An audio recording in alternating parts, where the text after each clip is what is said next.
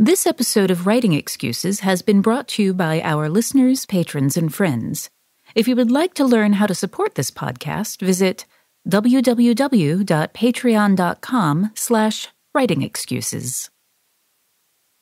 Season 18, Episode 43. This is Writing Excuses, Worldbuilding in Miniature. 15 minutes long. Because you're in a hurry. And we're really tiny.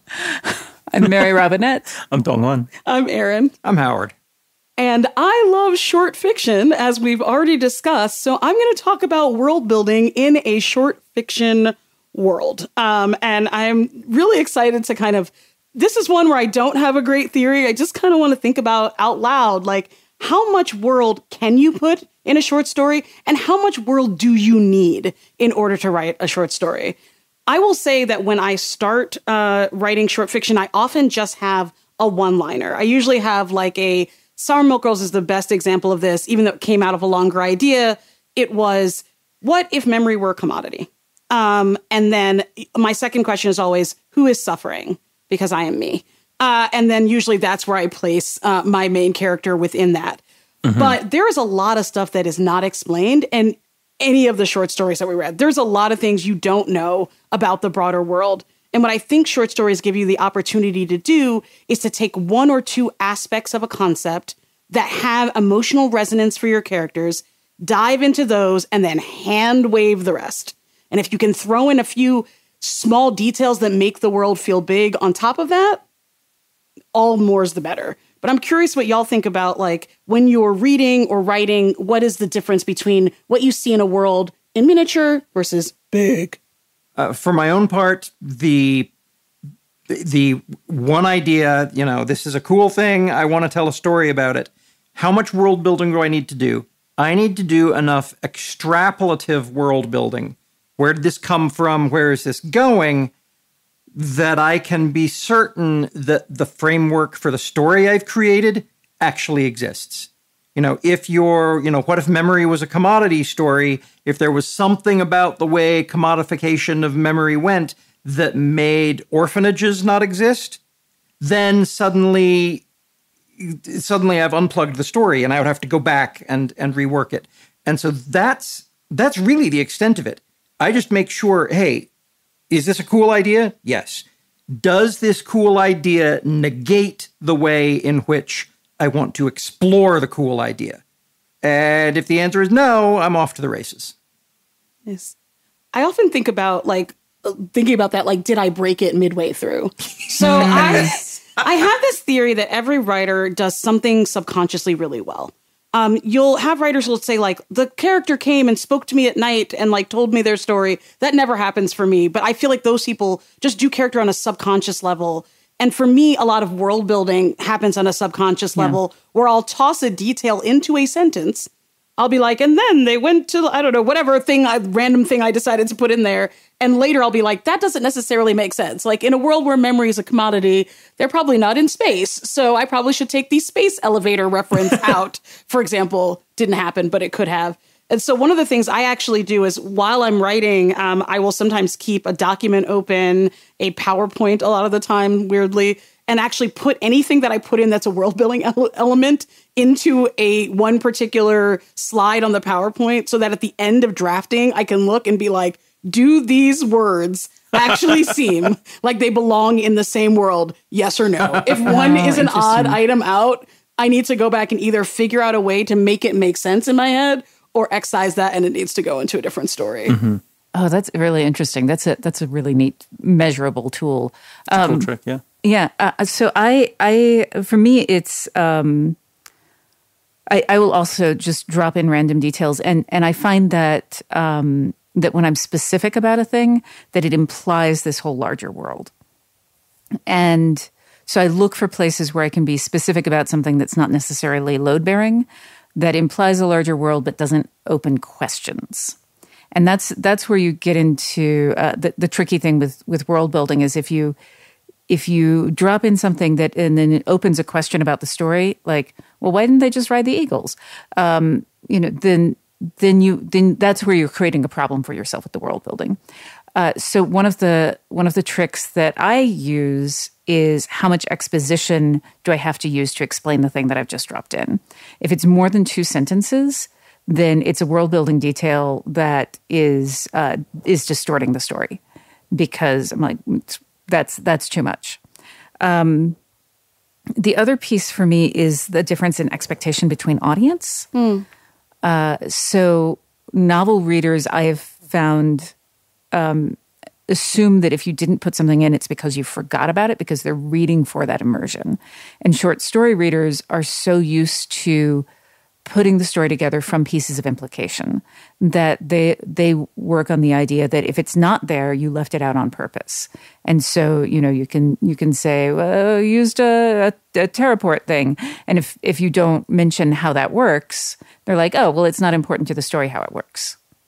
Yeah. I also love one of the things that I think you can do, and for short fiction audiences, is use the way that minds create patterns to create some of that broadness. Yes. Like if you say, this is the third god of death. Okay, well, that's interesting. There are obviously 2 previous gods of death.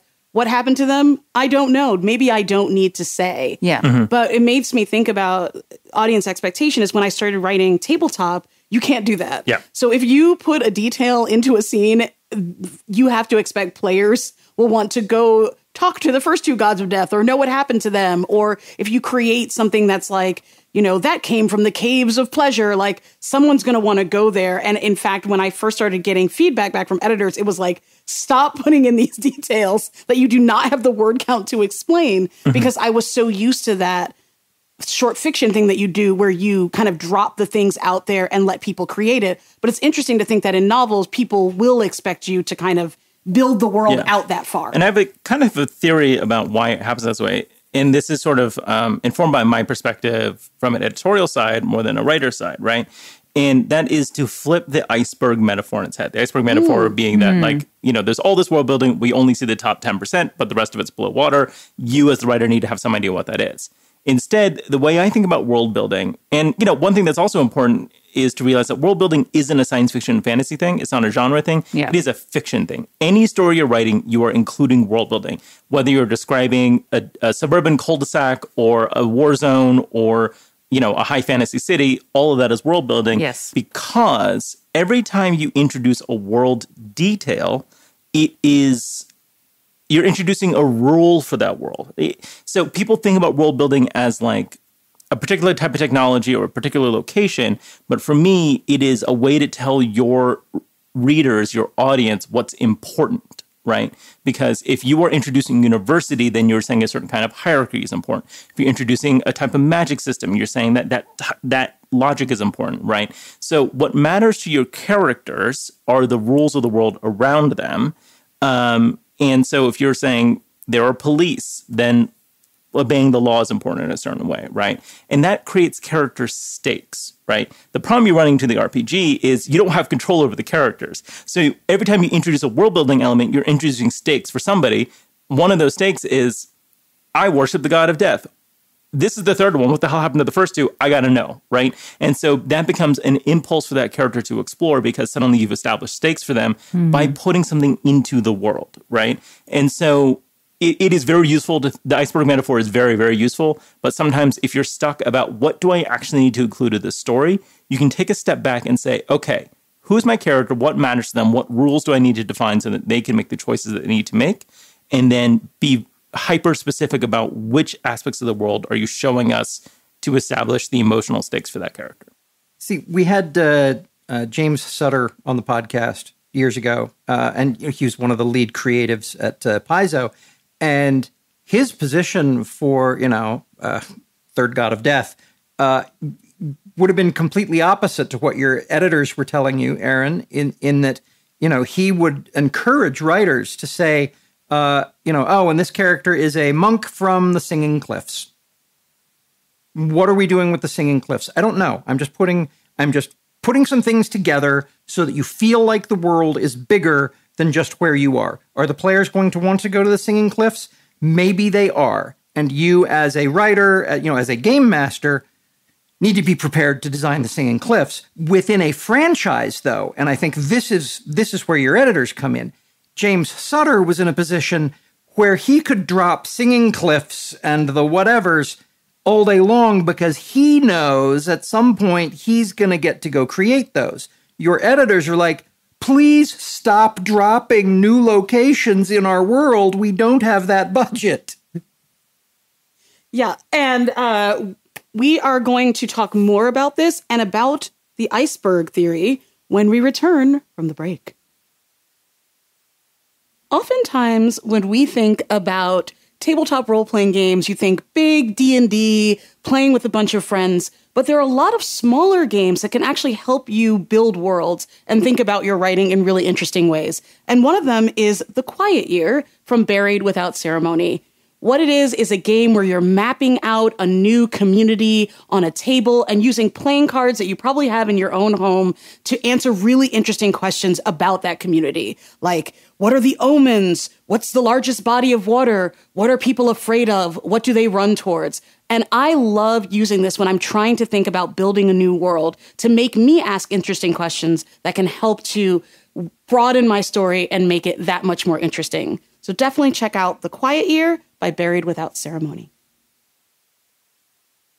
So I was very excited when you talked about the iceberg theory because I love thinking about it. And one of the things that I think came up earlier was the idea about like the way that character and world building intersect, which I think is even more important in short fiction than it is in longer fiction because it's so much more character focused a lot of the time. And I was thinking like an iceberg has a very different meaning to the captain of the Titanic as it does to somebody who is a cold water swimmer or somebody who is an iceberg diver. That's not a thing, but let's say it is. And where... Climatologist, thank you. I think that one of the things I like to think about with world building is every single person does not understand the world in the same way. And I think that sometimes a mistake or something that I see that like gets me under my skin is when it seems like everyone has the same knowledge of the world within a world. Yeah. You know what I mean? It's like everyone knows about the Battle of X. Y'all, we barely know our own history going back like a year. You know what I mean? Like things that people said everyone would remember. Like I love looking at all the crimes of the century that have existed. Like I remember in Ragtime, the musical, they talk about the crime of the century being like Evelyn Nesbit's husband murdered her somebody. I don't remember because no one cares. And so I think thinking about like what do your characters know of what the world is and how it works is very different. Even between the three of us, we would probably explain something differently about the way of the world. And that gives you a lot of ways to think about world building, to think about power in world building, to think about, you know, what are the ways in which a world matters? Because if you make the world matter to the character, then you make the world matter to the reader. So that idea of what matters to the character and matters to the reader gets back for me to how to control that in short form. And as you all have been talking, I feel like I've had a little bit of an epiphany. Let me try this out and see how this fits for you all. So I was thinking that one of the ways that I will use world building is for emphasis, and that using the puppetry metaphor of focus, that the longer you linger on something, the more important it is to the character. That long gaze. So, I think that world building comes in like when we're dropping these specific details for the reader. That there's kind of two modes with a spectrum in between of the decorative flourish and the emphasis. The thing that you're trying to put emphasis on. And with the emphasis, those are the things that the character interacts with. Those are the things where you're going to have to know what the ripple effects are. But then you also have the decorative flourishes, which exist to create tone for the reader. So when you're looking at like your PowerPoint slide of the things, it's like, do these fit in the world? It's not just, do these fit into the system? It's like, do these support the tone I'm trying to create for the reader in this short form? And is my character interacting with them in a way that moves the story forward? Like those are the pieces that I think that we're looking at, and everything else we can kind of, like if it's not doing one of those two things, does it belong in the story? How does that fit? I love this, and I especially love it because it lets you know when your world building is not going wrong, but where you may be creating issues for yourself in making your story too big, is if your decorative flourish feels like something that should have impact on the character, but it's not, you treat it as a flourish, but it actually like why would they not care? Why would this not be the thing that matters to them? That's when it feels like, okay, now I want to go explore that. And so part of it is figuring out what should be just a flourish. Yeah. What is just an extra that helps to create tone? And what is it that actually hits the core of your story, which means you have to understand what's the core and the heart of the story and the character. Well, some of the examples you brought up are things that you wanted to be flourishes, but end up being load-bearing in a certain way, right? Like putting a space elevator in your story, you were like, oh, wait, this was supposed to be a flourish, but if I introduce that, complicates things too much, right? And so I think finding that balance, I do love this framework, is such the trick of the whole thing. The decorative flourish of, this character is, a monk from the Singing Cliffs. That's fine. That's decorative. But if we then, a few paragraphs later talk about this pattern of stucco as being something that is commonly found among the tribes of the Singing Cliffs, suddenly the reader sits forward and says, ooh, Singing Cliffs. That must be important. If you didn't want it to be important, don't use that flourish in two places. Yeah. That Because lingering you've now created a clue that you didn't want to create. Yeah. I also think it's good to look at your flourishes. This gets back to what you said about like if you put police in, then that's a specific society. I think sometimes the flourishes that we go to are the flourishes we know from our own lives. Yeah. So, when we're trying to create like a quick obstacle, we might have like a guard, for example, show up because guards prevent you from getting places. But having a guard says something about the system of justice, about a system of power. And so even though that may not be what your story's doing, and you may choose in the end not to care about it, one of the things that I also think is fun to do is look at what is the broader world that my flourishes are implying? And is that the world that I want my story to live in? It's such an interesting one because, as I mentioned, I like to run a lot of RPGs. I do a lot of campaigns and campaign settings. I almost always do homebrew. The challenge I've set myself multiple times, and I've failed at every time, is to build a city or a world that doesn't have police, right? And this is a way of me pushing and trying to advance, my anti-carceral thinking. How do I imagine a world that doesn't have those kind of systems of power, right? It is very hard, right? It's very hard to envision that world from where we stand right now. And it is so interesting of a way for me to explore this idea, and interesting to me in watching the ways in which I failed to do that, because I do have an instinct of like, well, the characters did something chaotic.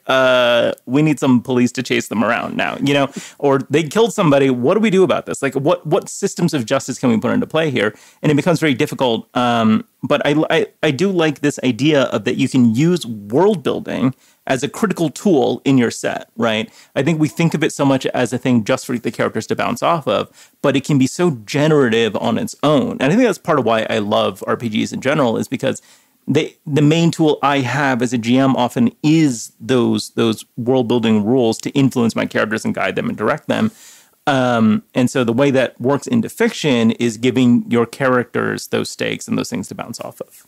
Yeah, I will say that one of the things that I'm really proud of in my work on Journeys Through the Radiant Citadel is that the setting I created, God's Breath, has no police and also has no centralized power. Which is very difficult because it is hard. It's like at the end of a story. It's a fun challenge. You know what I mean? Like who is then telling you to go do things? Yep. Who is rewarding you when you come back with stuff? And also like, how do you make big changes? Because I think something that we often see in fiction, which doesn't work in the real world, but feels good in fiction, is the idea that like you change the king, you change the world. Yeah. You change the corporate who's like running the evil corporation fixes itself. And so like there's the idea that you want to take an evil and like personify it. And so figuring out how to make things a little more about the system and less about the person is it highlights how much of our fantasy stories rely on restoration fantasy, right? And so if you want to tell a fantasy story in a high fantasy setting, so much what we're looking for is how do we depose the evil king and restore the rightful heir, right? And when you take out certain elements like policing, like jails, like centralized power, then suddenly you're in a much more complicated world. And that can be really fun. Also, my players were like, we don't know what to do in this world half the time. And that was interesting to watch in the ways it failed in that way, because without some of those narrative structures, your audience won't always know how to interact with the world that you've created. Right. And when you're dealing with short fiction, because you're relying so much on the implication and the pattern seeking that the reader comes with, you have to be aware of what those societal things are, because the reader is going to apply that lens. And if you aren't thinking about it ahead of time, with your world building, even if it's not fully on the page, the reader will impose stuff for you. Exactly. Everyone comes to the story with their own baggage and their own understanding. And, being aware of that and conscious of that is part of your challenge as the creator. Yeah, I will talk really quickly. I know we're getting towards the end of time, but one of the things that was a challenge for me when I wrote Snake Season is that it's very much in one person's head who is very isolated from the world. And part of the reason that the Conjure Man exists as a character, and that also the women that visit exist, you don't see them, but they are a function in the story, is to give you a sense of what the world thinks it is around her. Because otherwise she's just, you can't tell what's real and what's not real, what's going on. But by having these characters who represent the world trying to exert itself on the character, it gives a way to give some more meat to what's going on and to tell what is a flourish, and what is actually a load-bearing wall of this particular narrative. Yeah. We had such a fun conversation over breakfast, Mary Robin and I, over what actually happened in this story, what's real. And, I love that it's slippery, right? And I love the implication that there is reality somewhere here, but, your world-building elements make it kind of slippery in a way that's really fun, and I don't know, it makes it energetic in a certain way. Bear in mind that the reader experience here is... This was not a story about what kind of world is this. This is a story about what is this person going to do? What has this person done? And, the reader can go back and ask those larger questions, but the story wasn't created to answer them. The story was created just to... I say just to. Mess with the story was created just to mess with you because you are the antagonist, going back to a previous episode. But I think what it does is that because it's slippery, because to refer to the magic system thing, because magic system episode, because it is not well defined, it creates more space for the reader to bring themselves into it. And I think that's one of the real powers of short fiction, is that all of that implication stuff means that the reader, each reader's reaction is going to be different because they are putting more of themselves into the story, I think, in a lot of ways. There's more room for the reader to do that. Yeah. I think we are about at the end of things. But before we go to the homework, just a heads up that we are going to be taking a quick pause in this deep dive because National Novel Writing Month is upon us. And as much as I love short fiction, I also love NaNoWriMo as a way to stretch and see what I can do with a different form. And we're going to invite you all to come with us and think about the ways that we can all sit down and write a novel or novel-shaped object together. And with that, the homework. Right here. Take a big world-building concept. And when I say concept, I mean interrelated, the whole big world-building thing, and pick one or two iconic elements that bring it to life for you, and then take one of those and make it a key piece of one short scene. This has been Writing Excuses. You're out of excuses. Now go write. Please rate and review us 5 stars on Apple Podcasts or your podcast platform of choice. Your ratings help other writers discover us for the first time. Writing Excuses has been brought to you by our listeners, patrons, and friends. For this episode, your hosts were Mary Robinette Kowal, Dongwon Song, Aaron Roberts, and Howard Taylor. This episode was engineered by Marshall Carr Jr., mastered by Alex Jackson, and produced by Emma Reynolds. For more information, visit writingexcuses.com.